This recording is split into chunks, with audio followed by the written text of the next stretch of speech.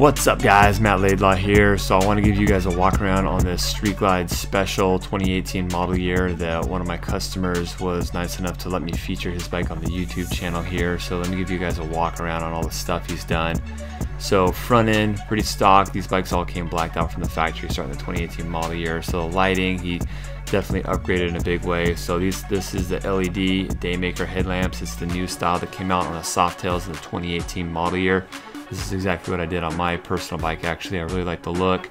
It's a fresh look that isn't the Daymaker that they've been using for several years now. Not that those are bad; those are good-looking lights as well. But these just like a little bit more modern. Not as many people have them. The cool thing about this bike is he's got a Kraus T-Bars Setup that we're gonna get a closer shot of in just a second. This is an Arlen-S air cleaner on here. Kind of a cool high-end air cleaner. Looks real good. And the engine is pretty much stock. All the black covers and everything that you see on the motor is all from the factory. So this is kind of the reason why I want to show off this bike, because it's a pretty cool, unique bar setup that I think is getting more and more popular that not a whole lot of people have yet. These are the Kraus isolated risers. It's a 10-inch riser. I'm going to be showing you guys the website catalog here in just a second. But then you got the Fly Moto style bars on here. This is a 10-inch. We did not have to change the cables. These are stock cables on here. And you've got the T-Rex pullback plate down there. I'll get a better shot of it in just a second. But the immediate thought that I think a lot of people are going to have is, wow, that blocks your infotainment system. Well, yeah, it kind of does. So that's the compromise you make when you do this bar setup. So here's the T-Rex pullback plate that repositions where the bars mount to the triple trees, basically. And then you'll notice too, there's like a plastic fairing skirting at the bottom there that is pulled off to accommodate that pullback plate on there. So that's been removed. So you can kind of see the tops of the fork tubes there as well. But I'm a huge fan of this style. I really like it. I think it's only getting more popular. They're really fun to ride as well. I didn't ride this particular bike. I would have liked to, but neither me nor Peter had time that day.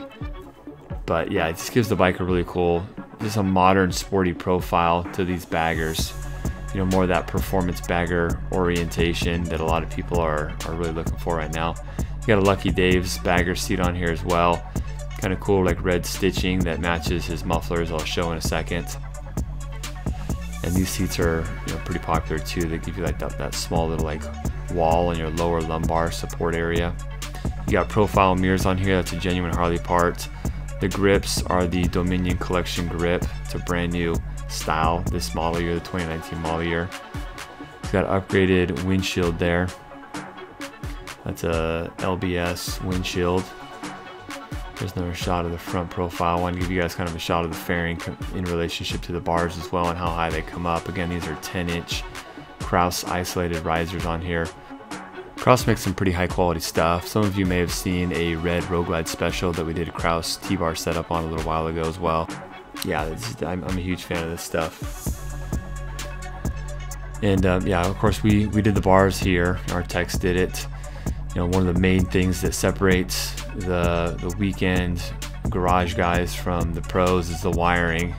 We can always tell when a homeboy bar job comes in where it's just kind of like, yeah, the bars and the wiring are terrible. You got SVT bone shaker mufflers on here. They sound really good. They actually had a really good tone. I wasn't really familiar with these mufflers. I don't have much experience with them, but they sounded pretty dang good. But yeah, I mean, obviously it's a trade-off with the screen. The more you use the infotainment systems, the less you kind of are looking at the screen. You kind of know things intuitively. I guess the only thing that would kind of suck is like the GPS. You don't really have a good view of the GPS. I think it'd be really cool if someone did the new Electric Glide Standard that doesn't come with a radio. If they did that bike with this Kraus bar setup, because then you're not blocking anything. And that's just a good starting point for a bike for something. If you're going to build something out and spend a lot of money on parts and extras, that's a great starting point. That way you're not ripping off all the nice parts that come on a Street Glide Special. Like if you were to like go all out and all in on a performance bagger, and do like suspension and all that stuff, front end bars. All right guys, so I want to give you a shot of the parts on Kraus's website here. So this is shot by bike, and I went to bagger basically. So these are the risers right here that we use. It's called the Kraus Isolated Riser. I'm gonna click on that. So on this particular bike, we went with a 10-inch. So these are 10-inch, and we did not have to change the cables. So this bike is utilizing stock cables.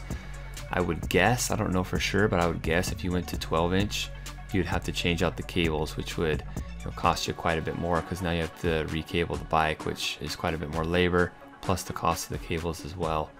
And then the clamp size is the 1 1/8 inch moto bars. So go back here. You also need this T-Rex pullback plate as well. So that's mandatory, and it's on this build as well.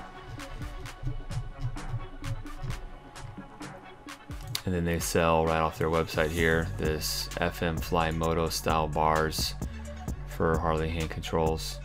So these are the bars right here that were used on this build here, and those are the main parts.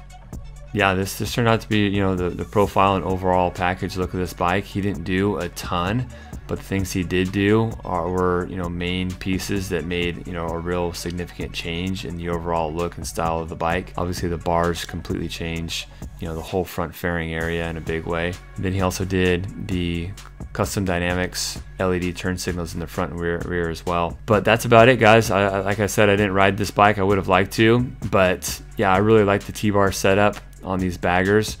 The next bike I do, I'll probably do a T-bar setup similar to these. I really like the leverage you get out of these bars. Again, it's just more of like a moto upright style leverage and feel. You feel like you can, it gives you a little bit more aggressive leverage on the bike. And so I just kind of like the handling.